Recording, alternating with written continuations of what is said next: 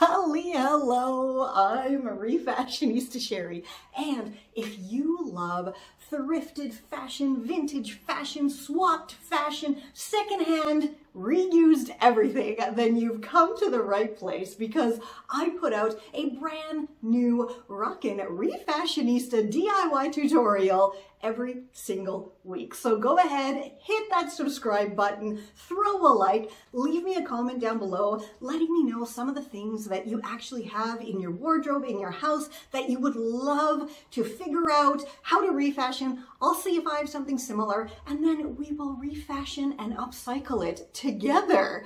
Now, I was looking around my house the other day for something to refashion for this video, and I found this adorable crochet thrifted blanket. Now you may remember this because I already refashioned it as part of my epic 30 days of refashions that I put out last year for the entirety of my birthday month. And this was a no-sew refashion, and I created an adorable poncho out of it.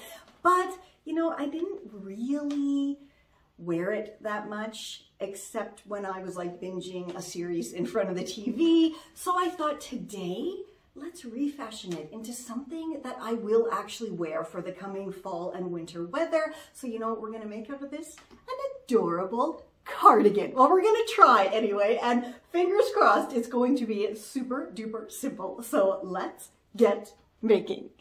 For this quirky cardigan project, all you need is your knit blanket, a pair of scissors, and your hand sewing gear. If you are unsure about hand sewing, go ahead and download my Sewing Basics ebook, or better yet, take my epically awesome Refashioning 101 e-course. Every single thing you could ever want to know about refashioning, upcycling, thrifting, and then reselling is in that, and you get a 50% off with the code REFASHION50. So go enroll and take that course today. Now let's get making. So because I already made this granny square blanket into a no-sew poncho, my general neckline area here is already done. So all I have to do is remove these squares here to open up the front to create my cardigan.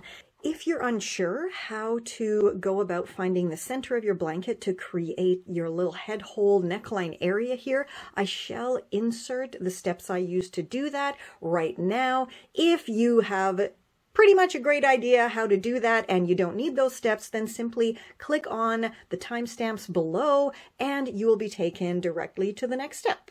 To find the middle-ish square, all I'm going to do is fold it in half again, like so. So now it is double folded.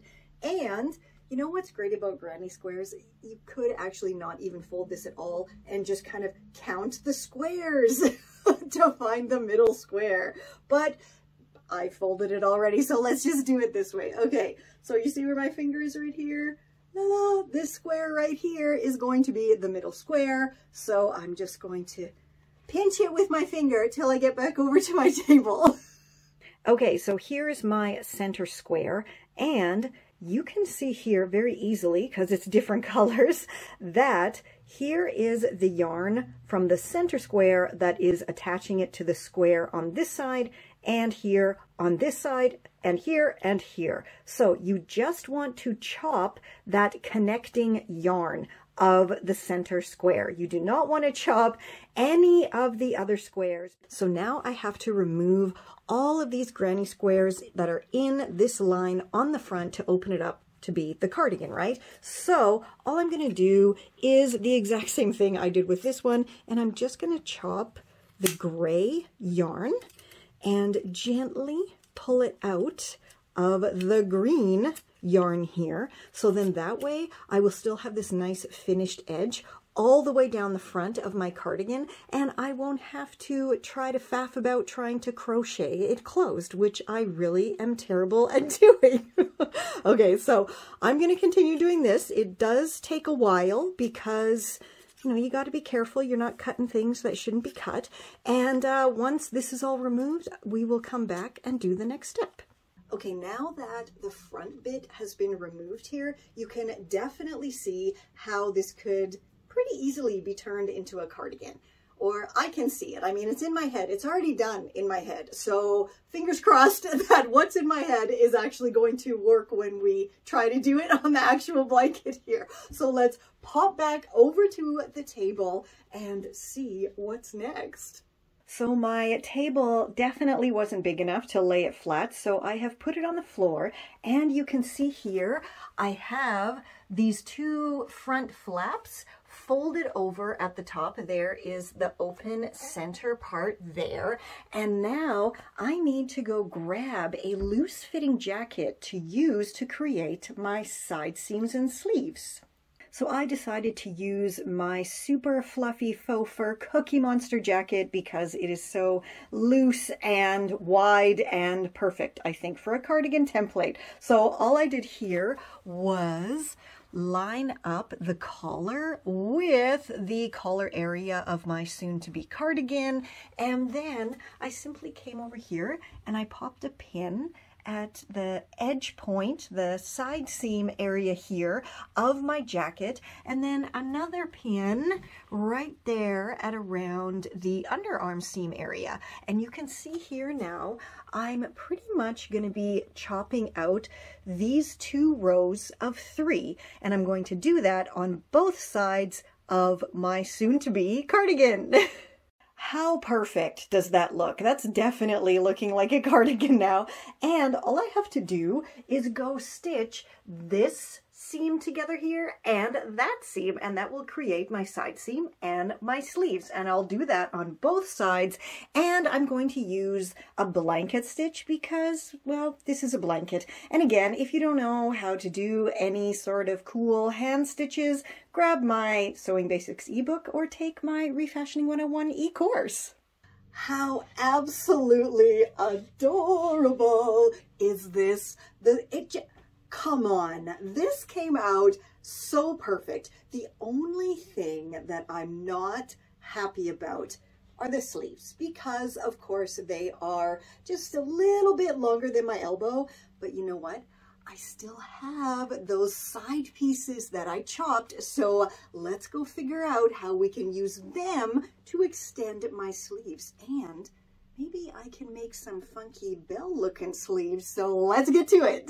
So I have 4 of the chopped out side pieces here. 1, 2, 3, 4. And what I did was I grabbed 2, popped them together with the right sides facing, and then using my funky little blanket stitch, I stitched the open sides together and I created these little sleeve cuff tubes.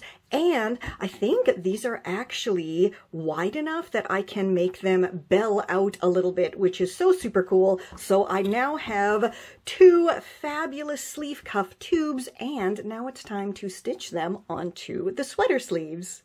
So I have my sweater laying right side out, and I have my sleeve cuff inside out, and now I'm just going to pop the sleeve cuff over the end of my sweater sleeve, and I'm going to match up the chopped edge here with the hem of my sleeve. And you can see I'm going to have to gather it just a little bit here as I'm stitching, or maybe I can just even stretch that to match, but it's going to have a slight bell, which I love so much. And you know, I have an entire playlist full of fabulous free DIY sleeve tutorials, so that shall be linked for you guys, so you can go make all the different kinds of sleeves that you could possibly want and upstyle and refashion your wardrobe. And yeah, now I'm just gonna go stitch this on, repeat on the other side, and then we're gonna try it on and style it up.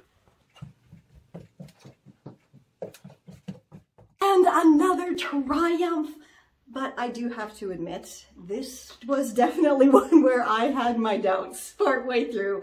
And I'm sure you did too when you saw some of the things that I was attempting. And again, totally hand sewn. And look at those beautiful bell sleeves. The whole thing is just absolutely stunning. And was it hard to do? No, not at all. And hand sewing, you guys, not a machine in sight. So if you can do a tiny little stitch, you can easily make this from just about any blanket that you have lying around your house that you can wrap around your body, right? It's super duper easy.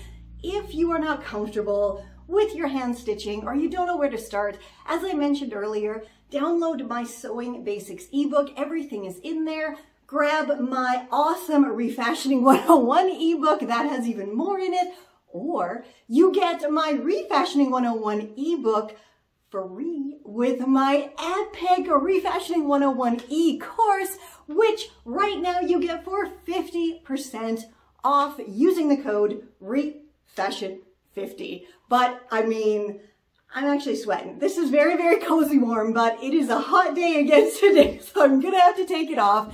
And that means it's time, once again, for troll time. So let's go see what I'm doing wrong this time. Yo, it's me, Guy, again. And as you know, I handle logisticals and security for Refashionista Sheri. And yeah, I'm doing the troll time today, so let's just jump right into it. And today's troll, her name is Shannon. And Shannon says, "Do you really think this is helping anyone? Get some new ideas. I was doing this when I was a teenager in the 1960s. Okay, Shannon, thank you for that lovely comment. And by the way, this comment was under, you know, Sheri's mending videos, how to patch things, how to mend things. And Shannon, I'm pretty sure that even before your time, say in the 1940s, the 1920s, the 1800s, the 1700s, hell, even back in caveman times, I'm pretty sure they were mending things, mending their clothes, patching their clothes, you know. Upcycling and refashioning has been around since as long as the clothes have been around, I'm pretty sure. So nothing is new. Nothing is new. No one has new ideas. It's all recycled. Recycled, upcycled. The ideas, of course, get improved upon with each passing decade, each passing year, and people can bring their own unique thoughts and ideas and style to everything, but nothing's really new. That's why they have something called the 20-year trend cycle. And that's why all these fancy runway shows and stuff, you sit there as you get a bit older and you go, wait a minute, I was wearing this stuff. Like right now in the stores, you can walk around and you can see stuff that you were wearing in the early 2000s, the late 1990s even. It's crazy. And it's just natural. It's just a part of life. And that's really terrible to say. Or you think it's helping people? You know, it is helping people. You know why? Because a lot of your generation, Shannon, didn't actually teach their kids mending skills. Yeah, so it is 100% helping these people who don't know how to sew or mend or fix a button or patch a hole. Yeah, I actually do think it really is helping people. That's why Sheri did her e-course, the Refashioning 101 e-course, to help people so they can, you know, start doing all this kind of stuff and creating their own clothes and fixing their clothes and learning how to reuse and upcycle from scratch, because your generation dropped the friggin' ball, Shannon. So what do you think of them apples? Huh? There's an old saying for you. I bet you that's familiar to you. So, yeah, instead of going and criticizing like this is so stupid. I wish there was some kind of Neanderthal caveman, whatever, who would be unfrozen and could write to you and go, ooga, ooga, ooga, you know, which means I was doing this in the Ice Age time, right? But there's not. So you gotta get it from me, Shannon, that nothing is new. Sheri even actually did an article about this a few years ago over on her blog. So we'll link that down below for you, all about the 20-year trend cycle and how it's been going on since the beginning of fashion. So if you want to learn more, I suggest reading that article, or you can, you know, Google exists, Or you probably have some encyclopedias lying around somewhere, and it's probably in that too, because this is nothing new. Nothing new. And again, instead of criticizing someone who's trying to help people and teach people, maybe say thank you and try to teach people yourself something. If you know how to do this, you make videos and you teach the younger generation how to do it. Because again, your generation dropped the friggin' ball, Shannon. So, yeah. By the way, here's a fun fact. Sheri was almost named Shannon. Isn't that interesting? I wonder, if it would be Refashionista Shannon, would this Shannon have been nicer to her? Because it's the same name? I don't know. Something to think about. But until next time, stay safe, stay well, and Refashionista Sheri and we will catch you on the zigzag. All right then. This is Confessions of a Refashionista.